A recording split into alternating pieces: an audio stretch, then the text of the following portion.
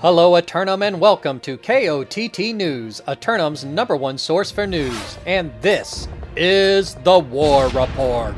No change in the dynamic of Eternum last night as both newcomers get turned away by both great houses. KOTT news crews were on the scene in first light, but no one was available for comment. Recent protests by the citizenry have encouraged the marauders of each region to reconsider their taxation strategy for civic projects.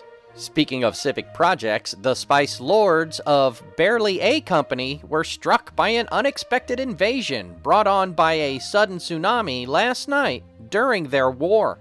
And while refining services remain largely untouched, crafting stations were decimated. Hamlet leadership have initiated an emergency assessment to fund repairs. Citizens seeking to volunteer efforts to improve the infrastructure should look for assigned tasks on the mission board.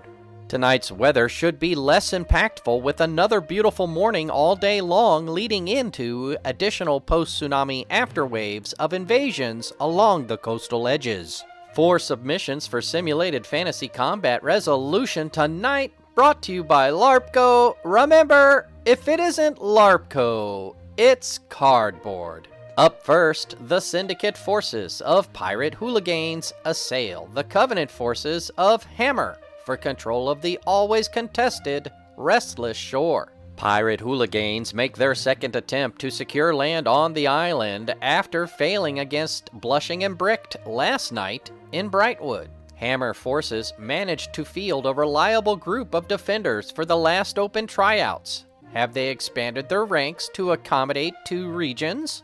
Then, the Syndicate forces of Here Be Mutineers attack the Covenant forces of Hammer for control of the bamboo forest preserves and medicinal hot springs of the resort destination, Ebon Scale. Here Be Mutineers return here after their loss here 3 days ago.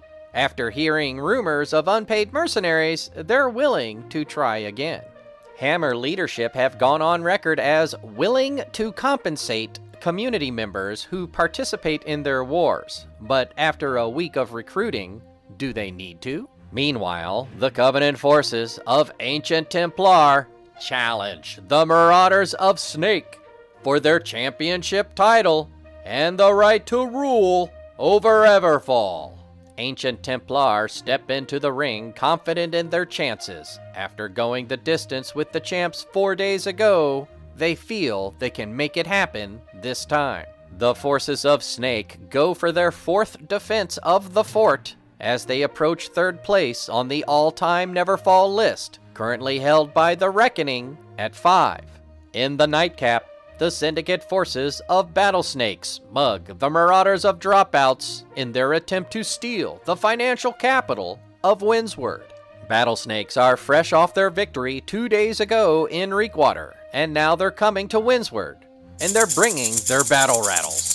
Dropouts have held the financial capital for nearly 2 months now, content in controlling the central corridor and accepting of all challengers. We'll have the outcomes and reactions from the citizens tonight at 11. Until then, this has been War Correspondent JChalant, KOTT News.